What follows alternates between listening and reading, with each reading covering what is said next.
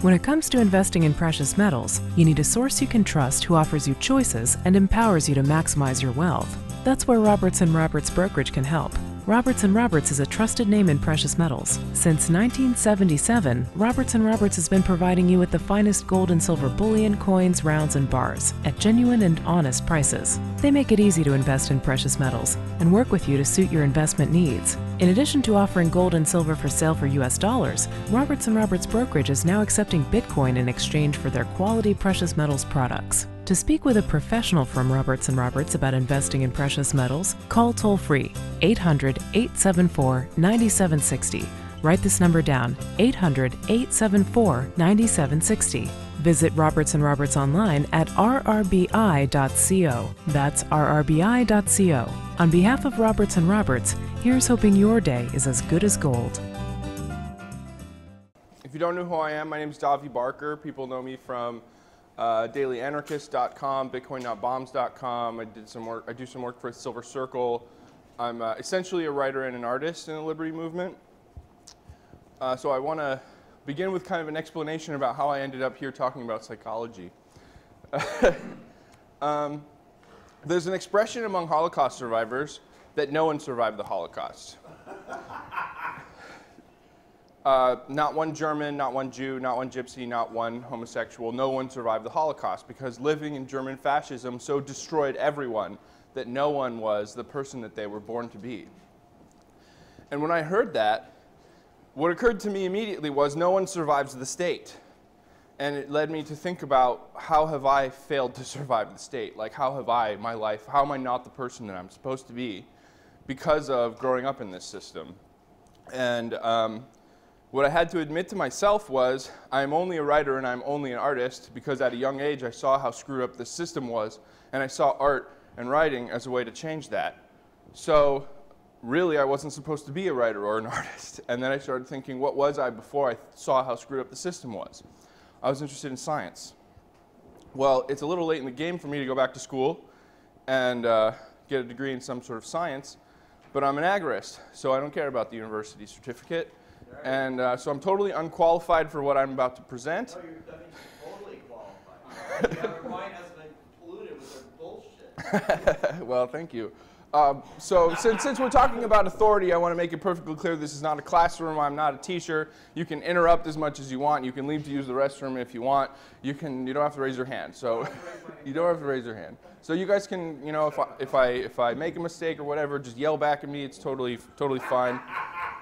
We're all equals here. So I want to talk about why among all the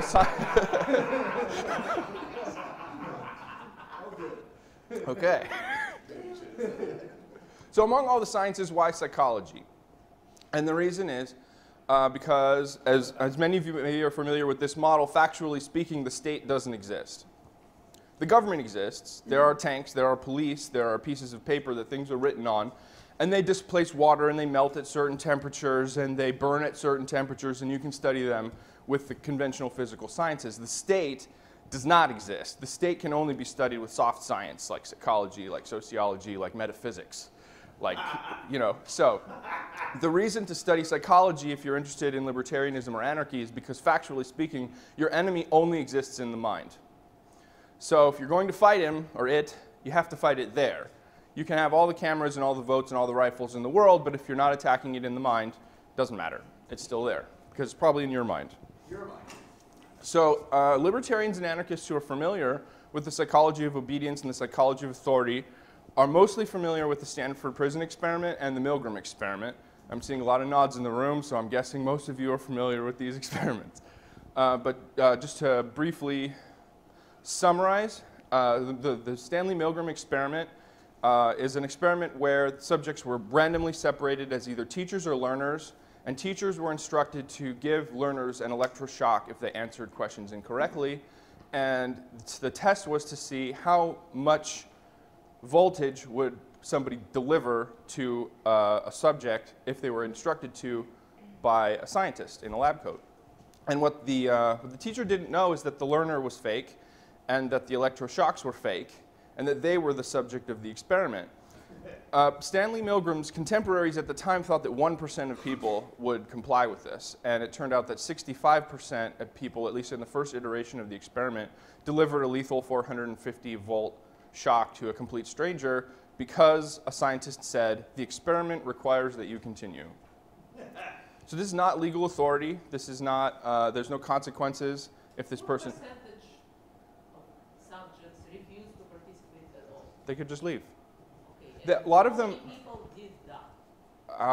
refused to participate at all, like didn't push the button once, was 1%. When they were probably participate, we don't know. But they initially agreed, they were the teacher, and then they realized what they're doing and said, thank you, I'm leaving. How many people did that, if anybody? Well, it's the opposite of 65%. It'd be 35%. No, I guess if you want, do you know this? We have Brian here. Brian is a real psychology student, and so he might be able to field that question. Yeah, well, the problem with that question, I'm not saying it's a bad question, is that they actually did many different versions with slightly different variations on instructions, the screams of pain coming from the actor who was playing the learner. But the percentage he's giving, they always were reporting the percentage of people who were willing to deliver the largest level of shock, to go all the way to the button at the end labeled with XXX, and that they were told was very dangerous. So the remaining percentage stopped somewhere else. There were some people who refused as soon as they realized it was painful to the person, but very few. Well, that's others stopped when the person was screaming and pleading. that is my question. So- People who realize that they cause pain in minimal pain. If you're The people who quit very early was just a small handful, typically. If you're interested Very in like the full scope of the experiment itself, Stanley Milgram's book is called Obedience to Authority: An Experimental View. I really don't read all the crazy detail. Why? Okay, well that's where I the just want to know this small percentage who refuse at the very early stage, long before the triple X 400. okay. If you want to leave me, if you want to leave me, I know that 1% refused. It was 1% that refused as soon as they realized they were hurting the person, and I know that nobody insisted that the experiment be halted. But if you want to leave me your email, I know where to find that statistic, and I can let you know when I get home, if that's all right. That's excellent. So Stanford Prison Experiment is essentially it's 20 college students screened for mental health who are randomly assigned as either prisoner or guard, and they're put into a mock prison in the basement of the Stanford Psychology Building to study prison psychology. And it was supposed to go on for 2 weeks, and they halted it after 6 days when they realized that there were instances of torture occurring. And specifically, Philip Zimbardo, he's the scientist who was running it, said that he too was compromised by the psychology of the experiment because he had assigned himself prison warden in the mock prison. And so he was on the side of the guards, and he allowed torture to continue longer than he should have. And so these are the two big experiments. People are pretty familiar with them, but there's a number of experiments since then that that people don't know about. And so those are the ones that I want to primarily talk about. And what's interesting about these is that after the Stanford Prison Experiment and the Milgram Experiment, the ethical guidelines on experimentation were changed. So these new experiments, although they give us the results that we would expect, they're not as dramatic. But I still think that we should be talking about them. What's that? It should be as dramatic. They should be as dramatic. Yeah, well, the people are going through that shit anyway. Why not? Hear me out. So the first one I want to talk to is called How Power Corrupts, or Power and Deception by Dana Carney. And what she hypothesized was that power was what she called a stress buffering mechanism, which meant that there are these normal stressors that we experience that can be measured when we're lying, and that people in high power positions wouldn't exhibit them. So she established power with a personality test. Random subjects came to the experiment, they were given a personality test, and they were told that they either tested as high power or low power individuals. But this was random. The purpose of the personality test was just to give it legitimacy, right? Because legitimacy is what makes power possible. So you have half of them assigned as leaders, you have half of them as assigned as subordinates, and then they're given 1 hour of busy work. Leaders get to work in an executive office, and subordinates get to work in a small windowless cubicle, and they do busy work for an hour, after which they have a mock negotiation over wage. And the purpose of all of that is just so that they have established themselves as leaders or subordinates. Then half of them are given an opportunity to steal $100. And all they have to do to steal this $100 is lie in the exit interview. And if they can convince the scientist, the person giving the exit interview that they've lied, they can keep the $100 bill. And the exit interviewee doesn't know who has the $100 bill. But while they're doing this, they are hooked up to some, I guess this isn't the EKG one. They're tested emotionally. They're given self-reporting emotional surveys before and after. They test their cortisol. Cortisol is a stress hormone you can get from a saliva test. So they're stressed. That's to see how stressed out they are. They're given what's called the Stroop test, which is sort of a computerized test of reaction time. So you test it before the incident and you test it after the incident, and you get a reading on how sort of cognitively paired they are from lying. And then you have video of the interviews that they say give sort of nonverbal cues like pursing your lips or shrugging your shoulders or increased word speed, things like that. So in every measure, the high power individuals who were lying measured the same as the high power or low power individuals who were telling the truth. So they showed no stressors from lying. But the low power individuals who were lying showed all of these behavioral and physiological clues that they were lying. So in a sense, I mean, maybe not 100%, but liars can pass a lie detector test, for example, maybe, or whatever. But the only place where they differed from truth tellers was the self-reporting emotional survey. In the self-reporting emotional survey, high-powered liars reported pleasure. Sweet. So they actually enjoy lying if they're in high-power positions. So they're psychopaths. Because they're psychopaths.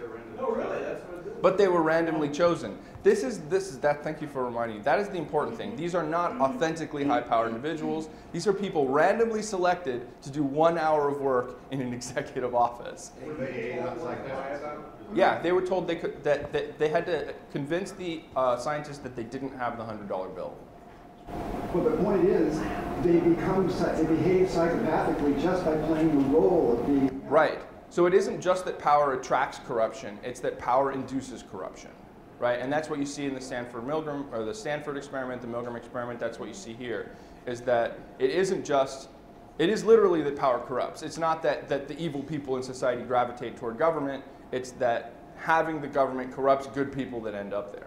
Were right? there any exceptions? Any people in the experiment who were designated? Of course, these are all sort of generalized statistics. These Same aren't. question: what percentage were exceptions? I don't remember. Ask the same question over again. I want to find a straw to catch on. There's some potential. This 1% of humanity is uncorruptible. I don't think that they're. Well, that hasn't been found experimentally, at least. But there is sort of a catch I'm getting to.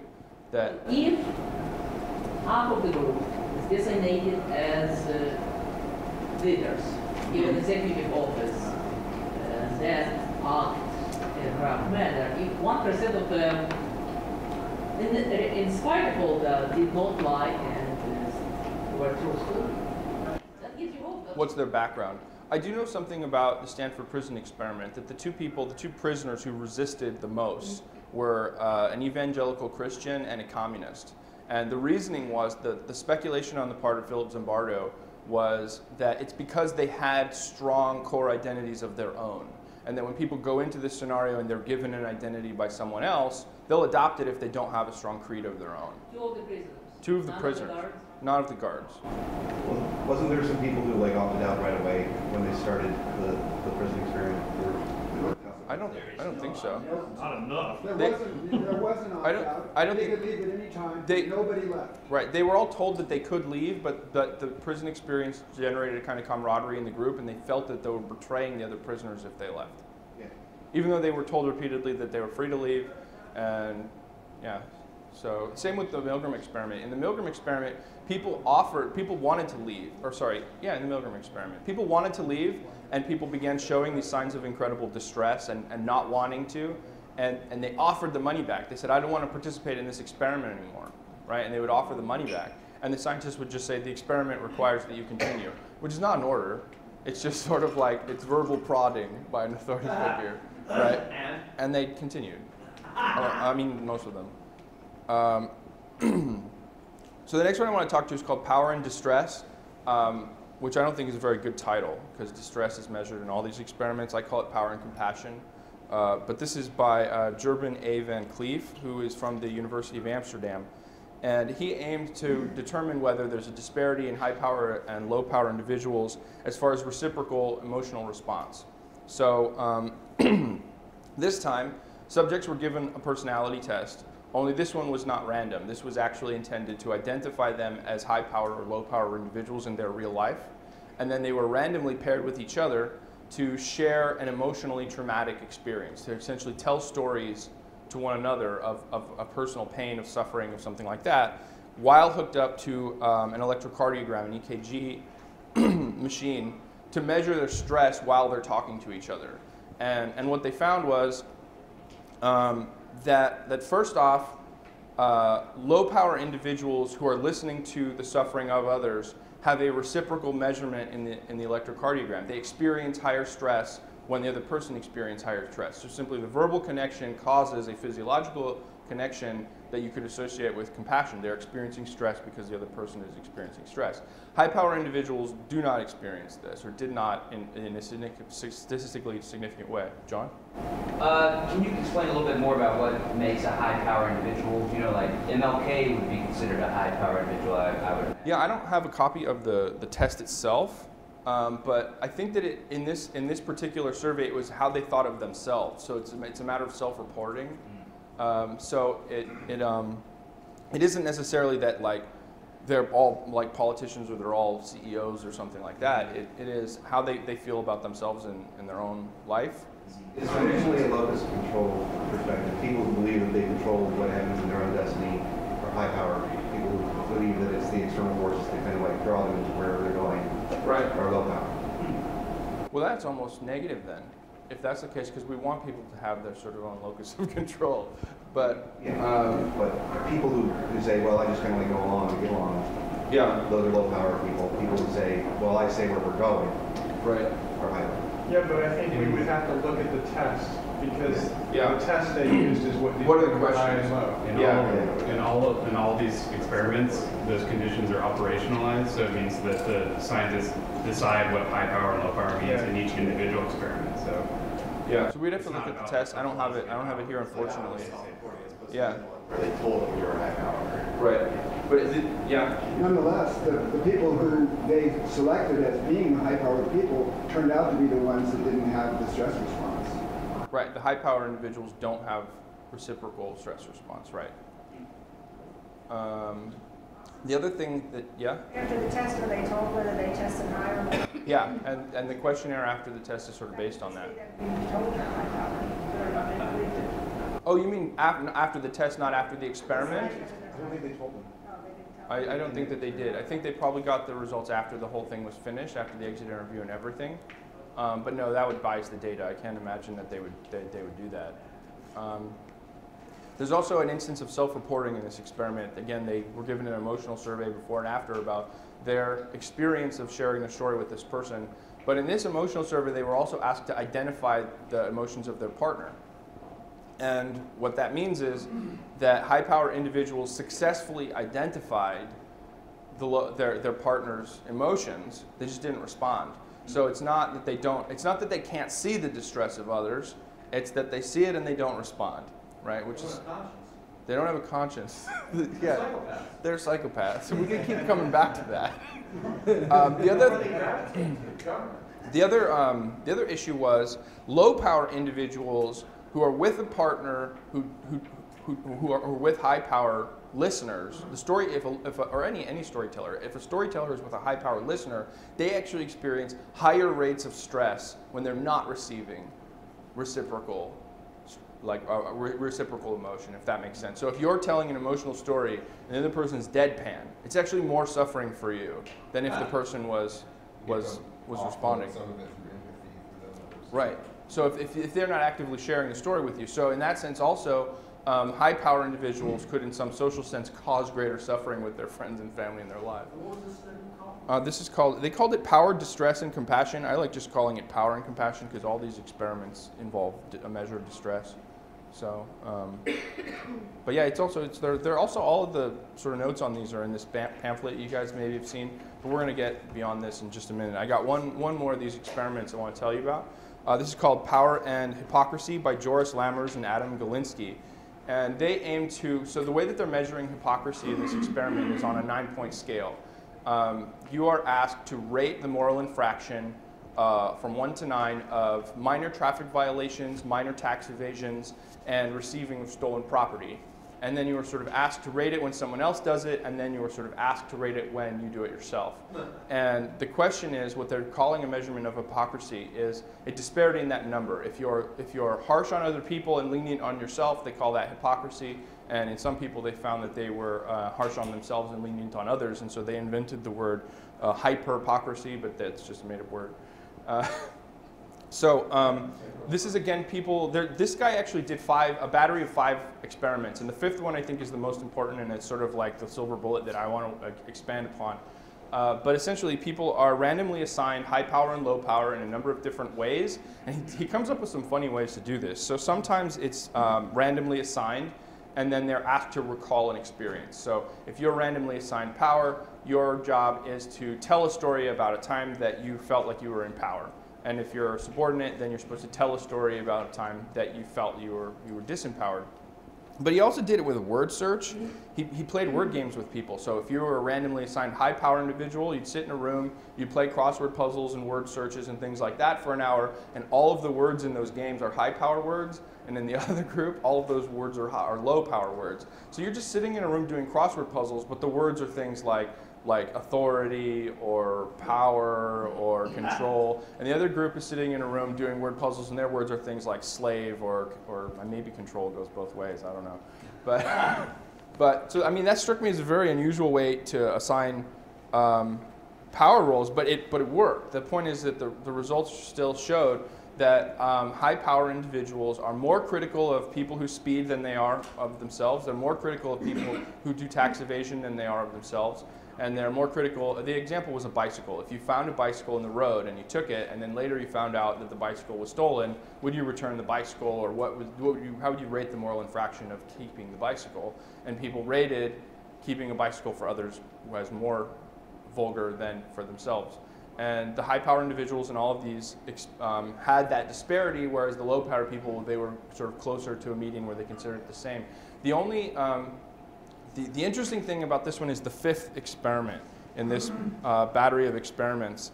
And so it's the same thing, randomly assigned, asked to recall a story, but he creates a 3rd category. And he asks people to recall a story where they were in a position of power that they didn't feel that they deserved. So there's an illegitimate power category in this experiment. And that's where they found what they call hypercrisy, that people who felt that their power was illegitimate were more harsh on themselves and less harsh on others. So they actually experienced the opposite of hypocrisy, and they were even below the low power group. So what makes that, I mean, this is just one experiment on hypocrisy, and it's not like very dramatic results because it's not a very dramatic experiment. But that distinction between legitimate and illegitimate power is so important that I think that it should be expanded upon.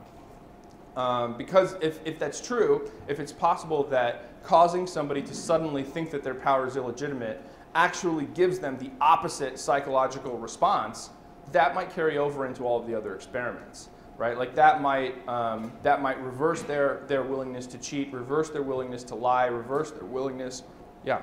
For instance, in the Northern experiment, they were then told that the scientist is not a scientist and all this stuff. Yeah, he's a pizza delivery guy in a lab coat. Do you still want to obey him? Then, right, for the pain they inflicted, then in a normal situation. That it might reverse. And in fact, they found that in the Stanford prison experiment, the only way that they could get them to leave the experiment, because the people didn't want to halt, the subjects did not want to halt the experiment, even when the scientists decided that it was time to, is that they had to keep being reminded that it's an experiment, not a prison. Because one of the rules in the beginning of the experiment was you cannot refer to it as an experiment, right? That was part of creating the world of the prison. The subjects could not refer to the prison as a laboratory or refer to the prison as an experiment. That was against the rules. You have to pretend it's real. So until the scientists began referring to it as an experiment, people were not willing to leave. And so I think that is an example of this undercutting of legitimacy. That once that enters their mind and they're like, oh, this is not a prison, oh, I am not a prisoner, I am just a student in a laboratory, then suddenly the power disappears, right? It sort of dispels. We're all in a giant prison experience. Yeah, we're all in a giant prison experience now. All we need to realize. So I want to see a show of hands. How many of you have heard of Stanley Milgram experiment and Stanford Prison experiment before this talk? So that's most of the room. I'd say that's all of the room. So how many of you have heard of Power and Compassion, Power and Hypocrisy, and Power and Deception before reading this or before attending this? They had some on History Channel. They did? Yeah. It was pretty interesting.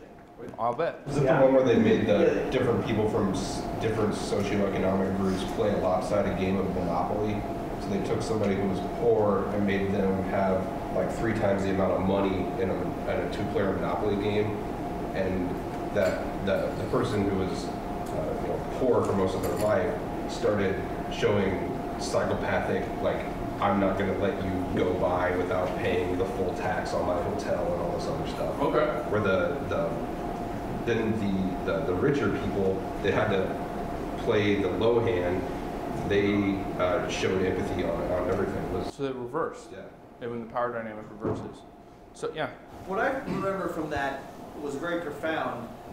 What they said is that the people who are the best liars were also, maybe it was a different experiment, but they said the people who they did a questionnaire who everyone thought that was in the group thought was the leader, and then the leader was invariably the best liar.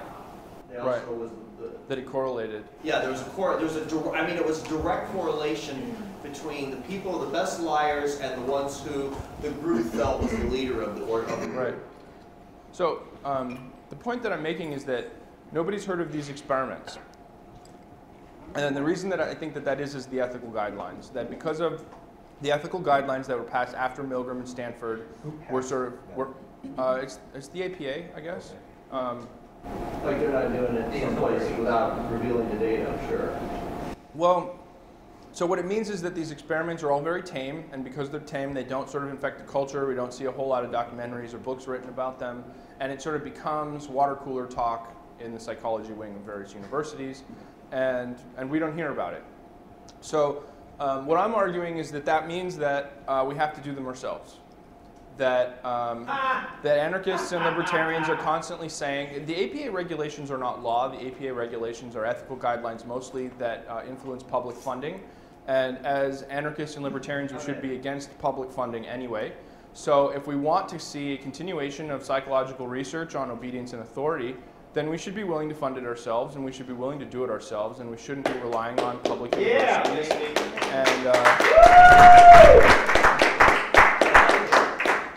So this is where we're going now. So I have a proposal for an experiment, and it's on police brutality.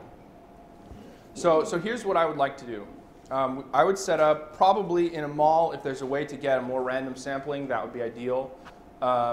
But the idea would be that you would sort of have a person, like a scientist with a clipboard, who is offering people in the population to participate in some sort of consumer report or product, sort of, come watch this movie trailer and tell me what you think about it. And so they walk down this hall, and at the end of the hall there's a door with a camera above it. The scientist makes some reference to the camera. They walk into this room, and then they're sitting in a waiting room. In the waiting room, there's a television screen. The television screen immediately references to the camera in the hallway, and the person sitting in the waiting room now knows that they're watching the hallway that they just came from. The scientist says some things, maybe he gets them to sign the clipboard, whatever we sort of decide needs to happen, but he says that he'll be right back. So he goes through a second door. This door has to say exit above it. So after some time that this person is sitting, once it's sort of clear that they've made the connection with the video screen, the scientist will come out with a previous participant in the survey, thank him for his service, and invite him to sort of leave out the main door. He'll collect the clipboard from the subject, and he'll go out the exit door, so 2 doors, opposite directions. As soon as the second person, who is a confederate of the experiment, walks through the door to leave, the video screen becomes a recording. The recording is an instance of police brutality.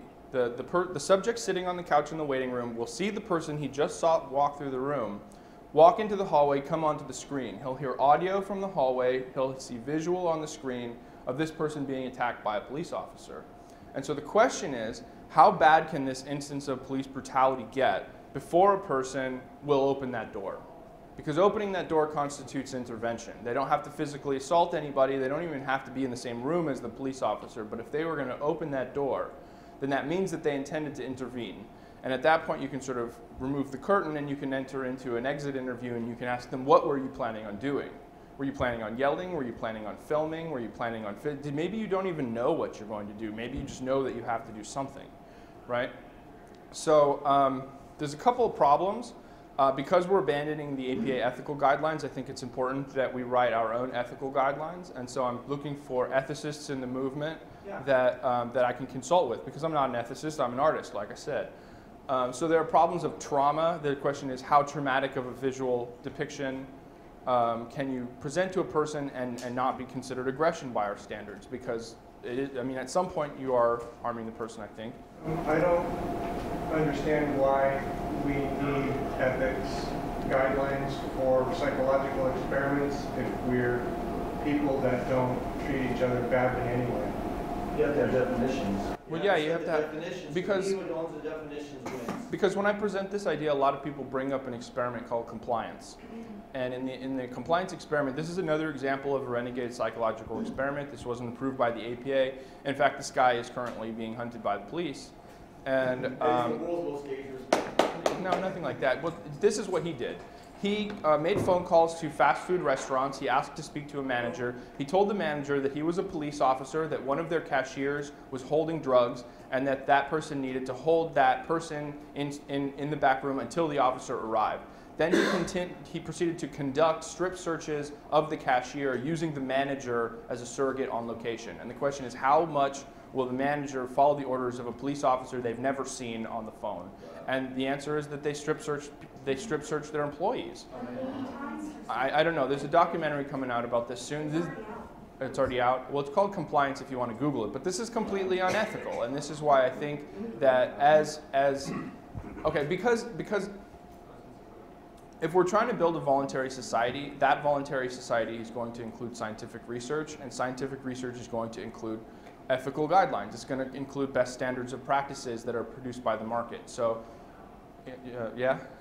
So I'm just curious about how you plan to design, or who, first of all, who's involved with the research? You know, of course, if you're doing science, you're trying to get at the truth. So, I mean, you would want, I assume, to have your team to be composed of people who are not necessarily anarchists. Sure. And even people who are opposed to anarchism. That would be fine. People who are opposed to like egalitarianism and are skeptical of like flat organizations. So. You mean as far as analysis of the results? Everything, or design to analysis. But I mean, I'm not saying that it's. I think that's a fantastic idea, and I agree that public funding is bad for science in general. But it's just like you still want to have the rigor of. It's about the methodology, though. I mean, if the methods are sound, it doesn't matter what source you're coming from. Well, but this, I'm saying, okay, even if it's not a matter of like the knowledge that you derive from it, in terms of its effectiveness as a study to like actually convince people. Right. I mean, you're fighting against the legitimacy of the APA and all these other institutions that we disagree that they have legitimacy, but the fact of the matter is that anarchists are illegitimate. Sure. And public funding is legitimate. So I'm just saying, bear these things in mind. Except that the public accepts shows like Mythbusters and What Would You Do and Candid Camera and things like that. I feel like when the public has the ability to see the statistic and see the video and see the presentation for themselves and make it real, make it a documentary, make it a YouTube. Even television shows, 30 Days, I don't know if you've ever seen that show. That's essentially an experiment. It's not really scientifically rigorous, but people accept it. Right, because they've seen it. And you don't have to. You go, John. I'm sorry, John was next, and then Nick. Yeah, I think it could potentially be harmful to the participants, especially if someone was a recent victim of police brutality, right. Or they grew up having their parents abuse them their whole lives. For them to be exposed to violence. I can even think of my fiancée, Catherine. She never watched television growing up, and whenever we watch movies where violence takes place, she has a physiological reaction, whereas I'm desensitized to it because I watched The Tube growing up. So I think that should be considered because we could be inserting people into a situation that could bring them emotional and even physical harm to their person. So that's definitely something we should explore. What's that? Could you have an alternate out? There's an exit door. That's the reason for the exit door. So they don't have to intervene and they don't have to watch. There's an exit door. And they've seen people leave through that door. So, yeah, they know it's an The other option. side is you can also, I'm sorry. I'm sorry, I call, Nick was next. I'm sorry. He homesteaded this spot. So, Nick, what's up? Just something just came to mind. You could, instead of like putting the camera like right in front of them, it could be around the corner where they can look and see. They know there's a camera there. They don't have to look at it. But if they want to look at it, it's there, but they can still hear it. Yeah. But my original. So they actually have to move to see the camera. Yeah. Oh, yeah, they have some skirmishes. Or the screen, not the camera. Yeah. What I was going to say is. Yeah, I guess a few things. You might get people to progress after the test to not have that data public. As far as especially if the reaction is something they don't want. It's kind of an ethical statement. So yeah, from a filmmaking perspective, you have to get waivers from anyone whose image or name that you want to use. But from a scientific perspective, I think the data, like as long as you're not including their personal information, their reaction becomes part of the data set. And I don't think there's anything unethical. So I mean, you might even ahead of time say you might film this or whatever, but you are kind of deceiving them about what you're doing. I mean, it is kind of proposals. You're not deceiving them, you're not limiting their creativity, you're just giving them, you're just putting them in a situation that's cold and they don't expect it. But they may not want their reaction on a documentary. I can see somebody leaving the exit intending to intervene to find somebody outside the exit, just clearly based on your experiment, there's somebody behind that door. So you might be saying out the exit, get somebody else to help them. Right, and another thing is doing the same experiment when it's not a cop, exactly the same thing. Right. So I want to talk about that for just a second. The idea of using same video, not a cop. My ideal. I don't know. Have you guys seen Silver Circle? You guys kind of familiar with that animation? So the way that movie is done is actors are sort of wearing these neon green tennis balls, and they're in a green room, and they record the vector information of all of the motion of the actors. And then that information is brought into the computer and digitized, and the skins of the characters are laid over these wireframes of real people that they've captured using the green screen. So what I'd like to do ideally is have one episode of police brutality. So you're using the same motion for every video, for every instance, for every iteration of the experiment, and you can just lay different skins. So maybe it's a cop, maybe it's not. Maybe you could do black on white, male on female, straight on gay. You could do every iteration by changing the characters in the video. And because the motion is all the same, you have the same video. You don't have disparity in performances, so that you don't have that as a unintended variable in the reaction. But yeah, that is the point of the exit door, so that they have, that was the contribution of Ben Stone, that he suggested the exit door. I think the guy that brought him in could be there to also, see if they're going to intervene in another way. Like, hey man, where's the guy going to get up? Right. Well, he knows the scientist is through the exit door. Right. So if he took the exit door in the closing interview, he might say that he was going to get help. You need a prop. You wouldn't necessarily know. A prop? A diagram to show people what it looks like. I think you actually okay. You might get people lying about it because after the fact they might want to say. You need the science or the guy. Let's go Ernie. Ernie? Instead of getting bogged down in the beginning of the result and the experiment and why to do it and all that, let's go ahead and walk it through. Tell us why you're even doing it, to what end, and then we'll get all detailed. Well, sure. The goal is to have a fresh example of a psychological experiment on authority that is dramatic enough to impact the culture, so that we can demonstrate the power corrupts in a way that is not from the 70s. Because we're still calling on these old experiments that, I mean, the Milgram experiment was repeated, but the Stanford prison experiment was never repeated. And if you study it, it's not even that scientifically rigorous itself. So it's not really a great source of data. And so I'm suggesting, like, not only that we need fresh examples to influence the culture, to influence sort of people. Right. I'm trying to undermine public consciousness of legitimacy. Yeah. That's the point. I love it. Yeah? Well, a fairly easy way to do this then is to use the YouTube phenomenon, which a very, very large percentage of the videos that are high rank in YouTube are prank videos. Right. So in this particular thing, you basically have a perfect prank.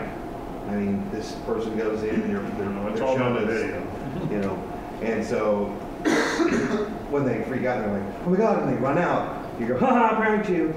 And then you actually could, and you could portray it as a prank.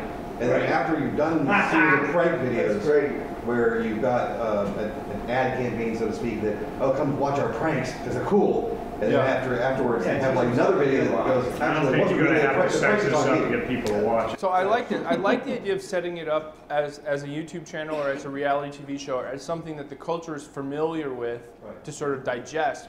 But before all of that happens, I think it's important to have like real scientists on board that make sure that the data set is scientifically rigorous. So you have both, right? Because one is good at affecting the culture and one is good at being real valid data. Right. Another important thing in the volunteer society is role of adaptive behavior. And there was one YouTube video I saw that was pretty interesting where they had people in a room and they did a simple, but simple math problem on board, and they had everyone except for one person who was the test subject give the wrong answer. Right, it's a conformity study. This was, Brian suggested that you could do iterations of this same experiment with a group of people so that you have a sort of group dynamic. If you have either like a room of 10 subjects and like is that group large enough for them to intervene, or if you had a group of 10 subjects and 9 of them were confederates of the experiment who just followed whatever the subject did, or whatever. You get into sort of group psychology that way. Yeah, Morpheus? You can also rate the people, they can self-rate themselves. Are you a liberal? Are you a conservative? Right. Let me talk about that for a second. The reason that's important is because part of what I want to do here is I want to identify traits of disobedient people, right? So I would hypothesize that homeschool kids are more likely to intervene than public school kids. And if that was part of government school kids, if that was part of the survey and you could discern that about your subjects, you'd be able to show a statistical difference. It might be liberals and conservatives, it might be whatever, but if you know what those traits are, that becomes relevant data for activists to know not only like who they're pursuing with the liberty message, but also like what kind of upbringing, what kind of society you have to build for this sort of thing to be sustainable without power structures. Yeah. I'm not a professional ethicist, as we are anarchists and we're against authority. I have a question the whole concept of professional ethicists. I think everybody should be an ethicist. Yeah. Did I say professional ethicist? I'm just not. I have to revise the recorder. If my memory is taken, you did say that I don't have a okay.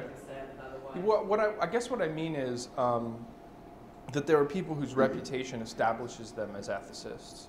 Like I understand the non-aggression principle. I sort of think about ethics in my own daily life and my own daily actions, as everybody should. But for example, like Stefan Molyneux has this sort of reputation as an ethicist. He's made a career out of writing books on ethics, right? Oh, of course they do. But you want input from those kinds of people, and there aren't, as far as I know, very many people that make a career out of the study of ethics, if that makes sense. John?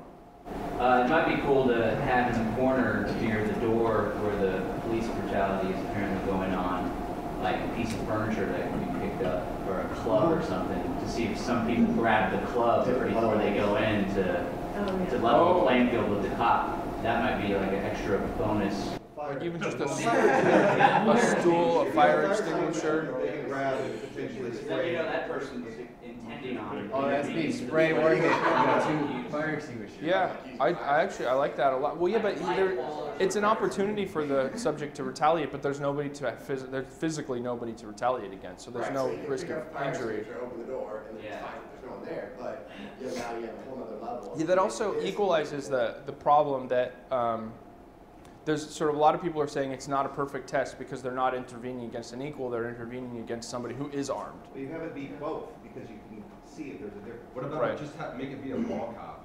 Yeah. Make it a mall cop.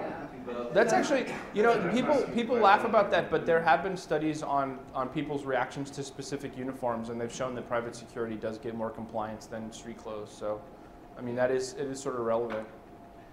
Yeah. So I don't know what the regulations would be. What would this experiment look like if we were to follow the normal regulations? Where are we different? I'm not sure. I think, well, part of it is I don't think that you can deceive them anymore. So in the Milgram experiment, they were deceived as to the point of the experiment, right? So There's no data then without that. What's that? There's no data if you don't have that. Brian, do you maybe know the answer to this one? Yeah.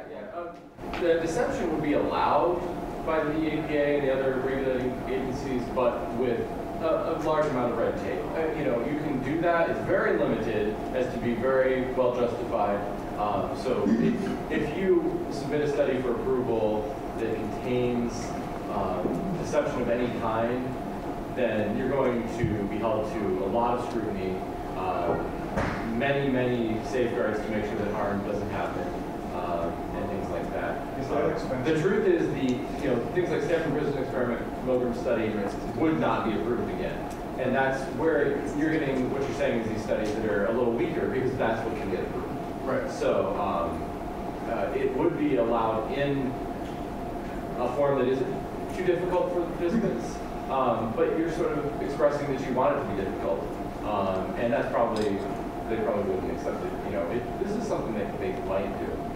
They might get on board with enough paperwork. I think it would add a lot of legitimacy to write it, submit it, when they don't approve it, then do it as something to actually get it not approved before we start. In fact, it gives you a springboard for the ethical guidelines because we start with their objections and we answer each one of them, and we can do a body of APA objections and the voluntary. That also that undermines the problem of that he was saying that anarchists lack legitimacy, because if we can say that we attempted to go through conventional channels and were rejected, then maybe that undermines that. The normal channels are like an APA certified. Just have to find somebody to do it from sign off on. Yeah. It seems like the APA, with their revised ethical guidelines, are actually protecting authority. Yeah, I think so. Is there dissension within the APA about this authoritarianism? No, look, they have good intentions of keeping people safe. I think what is going on here is just that people like Davi are just saying, maybe we don't need to be as controlled, and in the spirit of libertarianism, maybe the idea is that we don't need them to understand how to keep people safe. That we understand this might be a little stressful for people, but can we design it in a way that's safe, not going to lead to trauma, without needing to use their official approval, and that we respect other human beings. We don't need them to tell us how to respect other human beings. That's how I interpreted everything that you're saying. Their guidelines do protect people from bad studies. The question is, maybe are they preventing studies that wouldn't really do much harm, that would also have a lot of benefit? That's possible because they're fairly strict. Yeah, I think there is a libertarian issue with the initiation of fraud. The study that involves deception. But it occurs to me that potentially something like this could be crowdfunded as part of a series of studies, and participants perhaps could be told that the series of studies, some of them may involve deception. Right. Or ahead of time. Right. If you kind of sign without up specifying, at the very beginning, you're going to necessarily which particular studies or which particular type of deception, but just as kind of a. That might be. To come out the gate and say there's going to be a whole series of studies. This is much more of a financial investment, and so I feel like we would have to sort of prove that we could do one before we could promise to do others, if that makes sense. Like Morgan Spurlock comes to mind. His first movie was Super Size Me. It was this documentary about 30 days on eating McDonald's. And then he took the success of that documentary and he turned it into the series 30 Days, where every episode was 30 days doing something else, right? But I'm willing to bet he pitched the documentary as one documentary at the beginning.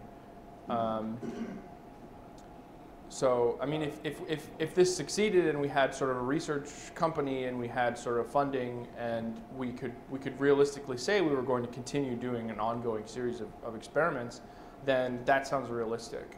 I think the point he's making, though, is that if you change the fraud from being something that's traumatic, like you have something that's not expected to be traumatic at all, no danger, no nothing, and you give them an idea that, all right, well, potentially I'm going to experience something deceptive or traumatic. The fraud that it's actually only now, this one moment, may change things. So if you said to them, all right, well, what we're going to do is we're going to show you a trailer for, it's a sequel to The Passion of the Christ. Okay. And so, you know, Right. they're expecting you're going to see something. So are you willing to see video of potentially brutal behavior? It's a very, very violent movie if you tell them that, and then the surprise, the fraud is very minimal in difference. Or if you say to them, all right, well, we're going to do a series of experiments, which may include lying to you, all those kind of things, and you explain all these different things, get their consent, and then you actually want to do one experiment. Sure. This one experiment. Essentially, I just want to conclude. If you guys want to grab one of these have my email address on the first and the last page. And if you want to send me any of your concerns, any of your ideas, if you have names of people who you think would be good to collaborate, I'm open to all of these things. This idea is only 2 months old, so this is sort of the progress I've made in the last 2 months. And right now I'm sort of in a team building phase, so I'm looking for people to keep me honest, people to keep me scientifically rigorous and ethical, and especially people who can consult with me to make sure it's as good as possible.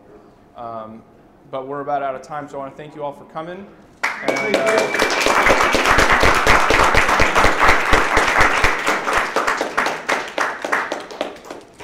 have a good conference.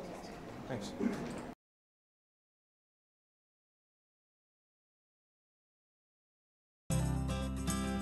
When it comes to investing in precious metals, you need a source you can trust who offers you choices and empowers you to maximize your wealth. That's where Roberts & Roberts Brokerage can help.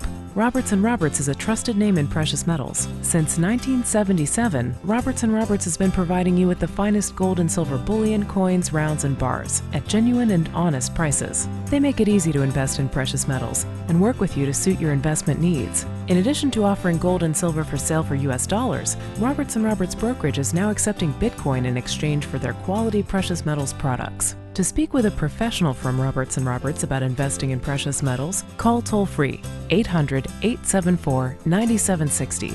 Write this number down, 800-874-9760. Visit Roberts & Roberts online at rrbi.co. That's rrbi.co. On behalf of Roberts & Roberts, here's hoping your day is as good as gold.